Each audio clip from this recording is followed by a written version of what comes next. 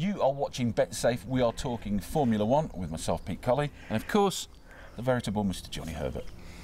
Before we talk about Canada, let's talk about Monaco. And what was a very interesting race. Well, first of all, before we talk about the winner, what happened to Lewis Hamilton? Yeah, that was a bit of a shock, wasn't it? We only have to go back to Russia. Similar sort of scenario, we saw that. Go back a little bit further again, Singapore, a couple of years back when they just had no performance whatsoever, and Lewis struggled all weekend, as he did in Russia, and I don't think there was any proper understanding of why. And the guy who actually did better out of the two again was Valtteri. Valtteri seemed to be okay. Yes, it wasn't quite as competitive as they needed to be to get a race win, let's say. But yeah, it's quite worrying. And it's what the link is their street circuits to a degree. Where are we going next? It's a sort of a street circuit sort of again, in a bit of a sort of a park in the middle. So yeah, it was an unbelievable situation to see Lewis in, but again, Ferrari, Sebastian, but Kimi getting the pole position, little bit of sort of did they, didn't they, in the race. Ferrari, did they choose Sebastian over Kimi? But it was great. It was a great situation for us to sort of watch, some sort of world champions, a few ex-world champions battling it out. Bit of a sort of surprise, as we said, with Lewis not being where we expected him to be. Basically through the whole weekend, but again, Sebastian did the job, didn't he? He was just so consistent all the way through, did what he needed to do in the race, controlled it once he got in head, and has got that race win again.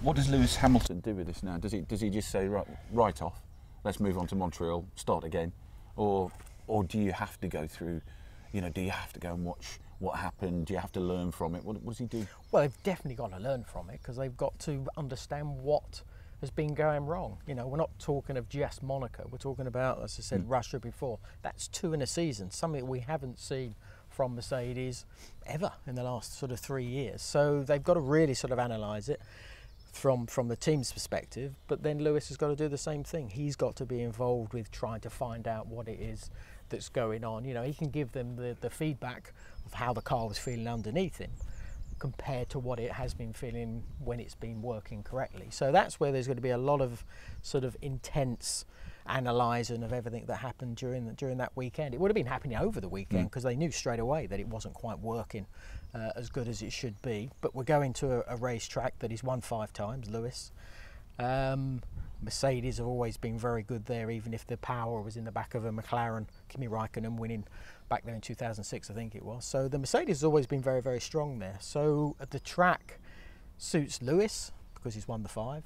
It suits the Mercedes because of the power advantage maybe they've still got at the moment.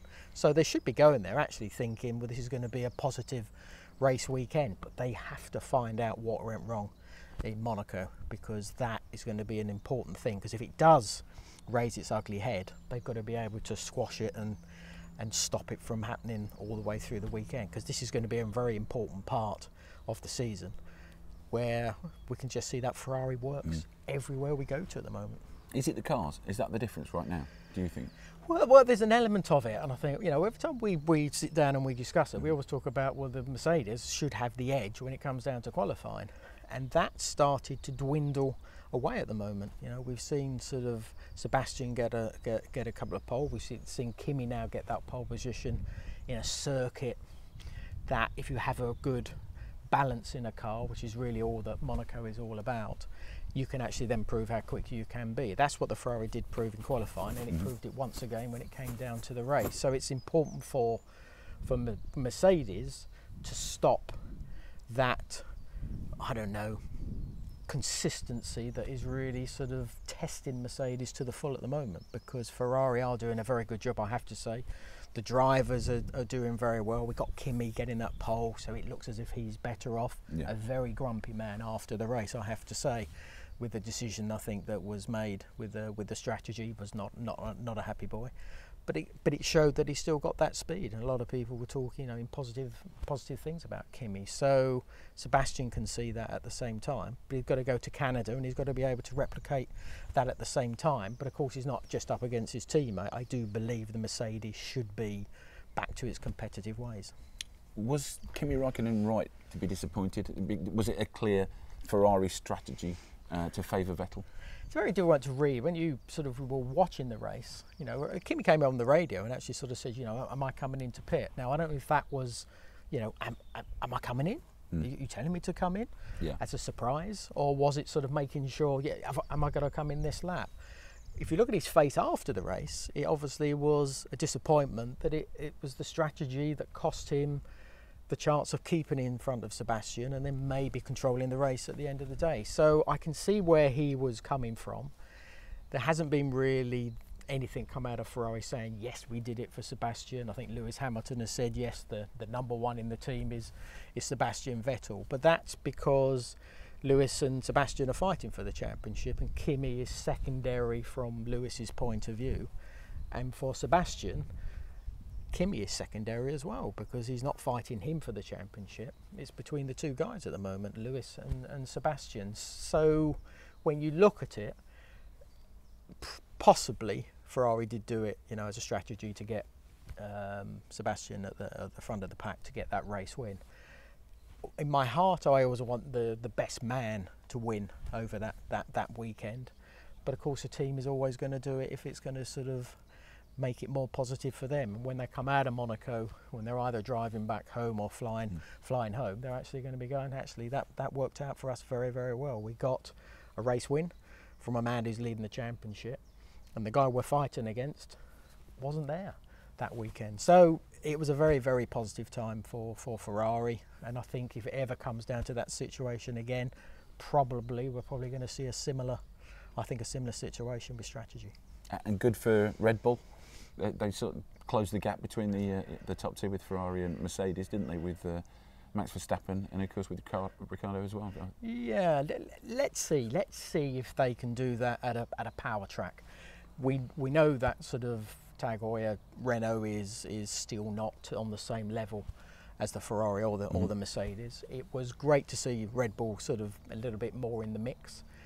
The circuit, as I said, with the Ferrari, if you get a good balance, that is, you can make so much time on those narrow streets of Monaco because you can actually place the car. If you've got a car that is either understeer, and we've heard Kimi say that before as well, if you've got a car that understeers, you can't get to the apex of the corner. And if you can't get to the apex of the corner, you're going to run a bit wide on the exit. And what's on the exit? A barrier. So you're going to have to back out, and then that's where your speed and your momentum doesn't really come into play. So the car worked very well for Red Bull, so we know that side of it's okay.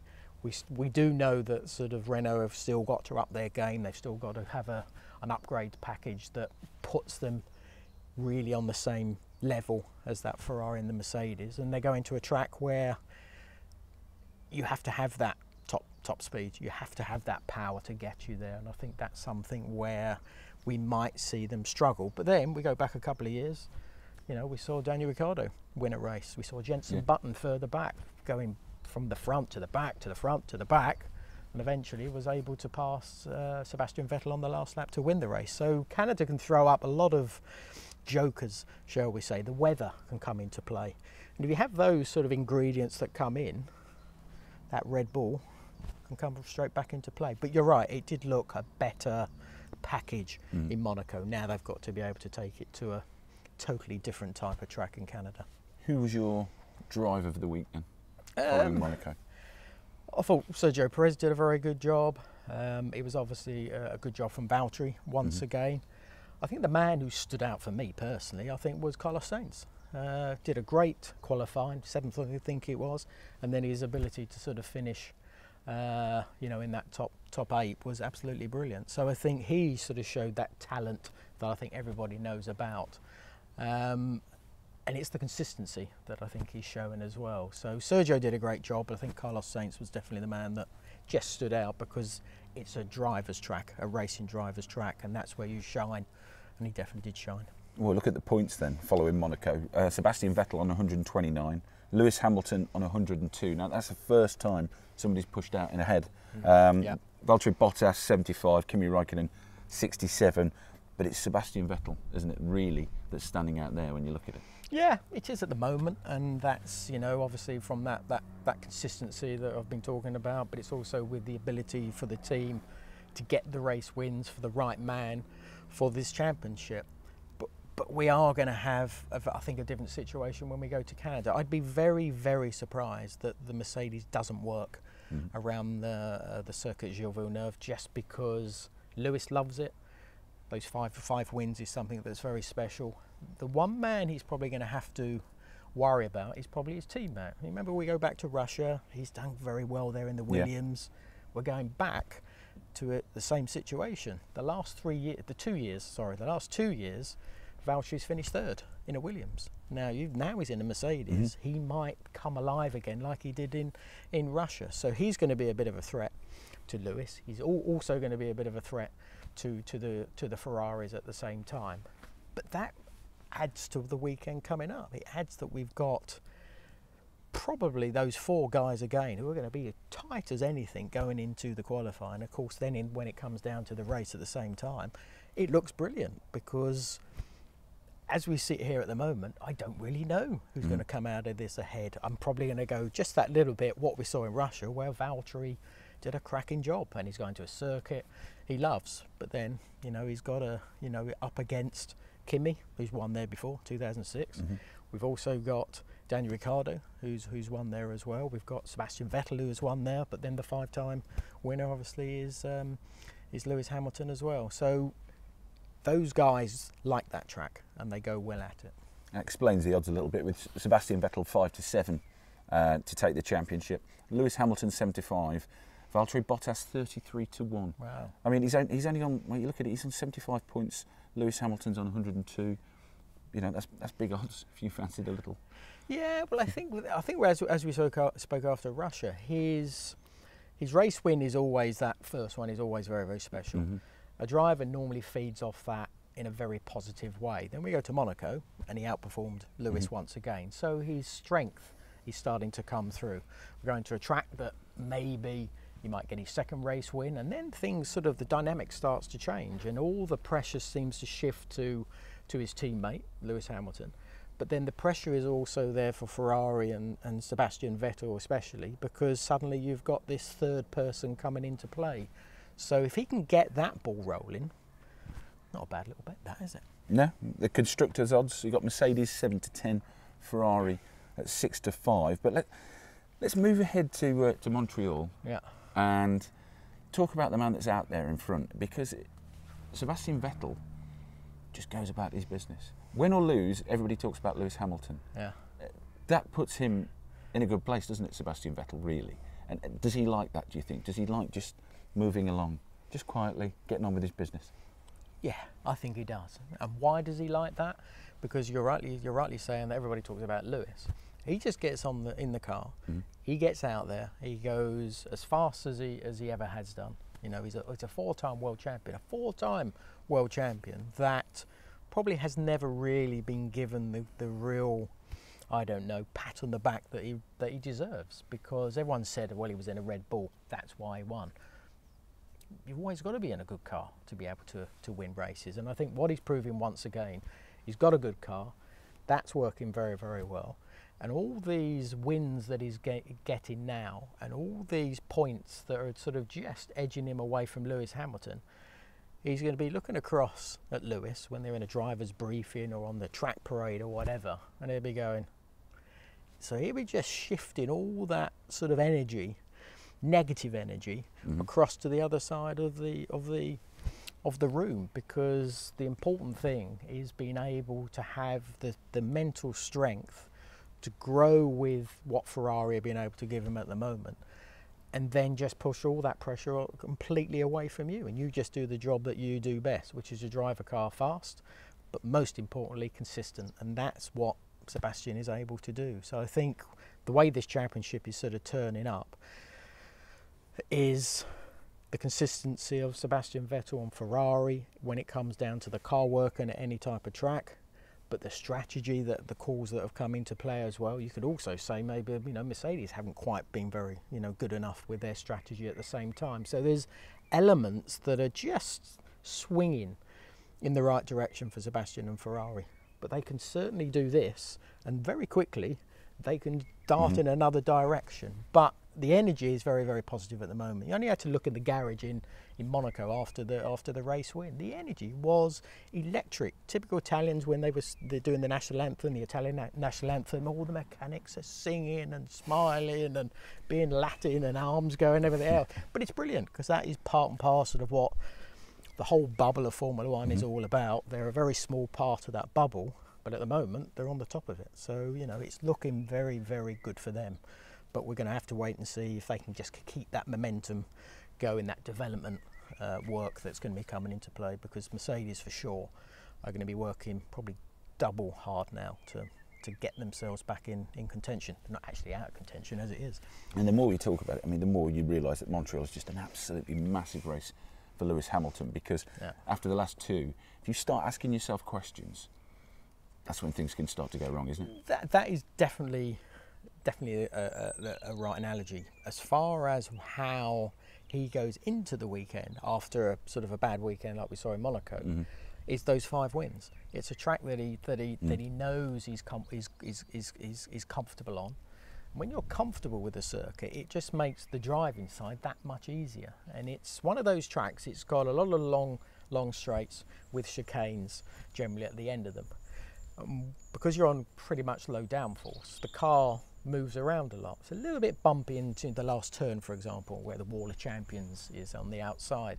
So the car sort of floats around. But if you're with the car and that floating around, it just gives you that ability to just float it and direct it in the right way, to then poke it through the corner and out on the exit, skimming that Wall of Champions, for example, and then carrying that momentum all the way through. And that's, I think, the track that Lewis has been able to always get the best from himself, even in a car that hasn't probably actually been the best, to be perfectly frank. So he's always been challenged from Nico Rosberg, for example. That's something that he's always had.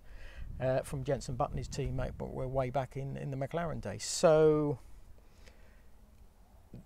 the positivity that he's going to be able to carry into it is something that should drive him, should spur him on and give him and make him in a better place after a difficult weekend in Monaco. So I expect him to be pretty much up the sharp end. Well, the last 2 that he's won here, he started in pole position, so that's going to be massive as well, isn't it? I mean, I know you said Monaco's key. You've got to be at the front to avoid any trouble. Is this similar or not? Similar in a way, yes. Although there's all those long straights, there is the DRS that we have, which is not as powerful as it was in the past. So the overtaking that we used to have in Canada, I think is going to be less. You're going to have to work probably 5 times harder as a driver to get yourself in the right position, to get yourself to be able to overtake down those long straights. You're not going to blast past them like you did, which I think is a good thing. Lewis is a racer, Sebastian is a racer, Kimi we know is a racer at the same time, and I think Valtteri is a very good racer at the same time. So we've got these 4 guys on a track that generally has been easy to overtake. Now it seems to be the opposite way around, where it's going to be the best driver's skill to place the car in the right place, to be able to sort of gain an advantage from the pass that he needs to take control of the race. So pole position will be very, very important once again, maybe more important than it has been before, just because the DRS looks as if it's not going to be as powerful as it has been before. So that pole position fight and that build up to that pole position fight is going to be so important for those drivers and those teams to get the right car when they go into qualifying itself. So it's going to be, I think, one hell of a battle, which is great. Who do you fancy then to come in? Let's say first and second here, because I think first, I think I know what you're going to say, but I'd like to know who you think is going to come in second. I'm probably going to have to go with the consistency man, and that's going to be Sebastian Vettel, because the engine's obviously working very well, the power unit. The chassis is obviously working very, very well. It works on fast and it works on slow. That's been proven now. But we're going to a track where the car is always moving around, as I was explaining before. And Monaco is a track that's sort of at lower speeds, but you still have the car moving around just because the grip and the surface doesn't generate the normal amount of grip that you'd get on a circuit like Canada or maybe in Silverstone, for example. So I think that consistency is going to show to be a very positive thing for our end Sebastian Vettel. Who do you think second, did you say? Well, that's where I'm going. I'm talking second. Yeah. I'm talking second. Right, okay. Because who am I going to talk about winning? Yeah. That's the main thing. I'm going to go for the man that I chose in Russia. The man that is confident on a track in a car that hasn't been the most performance enhanced compared to his competitors. That's Valtteri Bottas. I honestly think we're going to see him come alive once again, because I think that's where we're going to see this resurgence of a possible another race win and another twist in the championship. Well, let's have a look at the odds then. We've got Lewis Hamilton 7-5, Sebastian Vettel 7-5, and Valtteri Bottas, reflecting what you have said, 7-1. Yeah. Kimi Raikkonen 13-1, Max Verstappen 28-1, and Ricciardo 30-1. Wow. What do you think? Is there Well, those anything Red there? Bulls are quite interested, aren't Yeah. they? Because as I said, it's not all about. If we have a dry weekend, then I think we can, I think comfortably say it's going to be a Mercedes or Ferrari. If we then throw in a little bit of weather, that is where the whole dynamic sort of shifts, because you need a car that works and is driver friendly. We know the Ferrari is able to do that. The Mercedes does seem a little bit on edge most of the time. It's more difficult to drive. And then the third car is the Red Bull that, like Monaco, proves that the car is very driver friendly. The drivers are able to push that limit of the car, feel where that limit is. And when you have a pretty much a low downforce track, a car that's moving around when it's dry, it's going to move around one hell of a lot more when it's in a damp, wet condition. And I think that's where we've seen, you know, Max and his teammate Danny Ricciardo have strong performances when we've had that wet weather. So I think they can come into it, but they need that wet weather. I don't really honestly see that they're going to have a chance if it's totally dry all weekend. Throw a bit of rain into it, which is very, very possible in Canada. Then I think we've got someone else in the mix, and we might see the old Mad Max come back into form. But you can't rule out his teammate either. Johnny, incisive as ever. We're off now to fly to Montreal. Interestingly, with Canada geese in a V formation. But you can check out all the latest odds on betsafe.com for a host of Canadian Grand Prix specials. And remember, you've got to be in it to win it.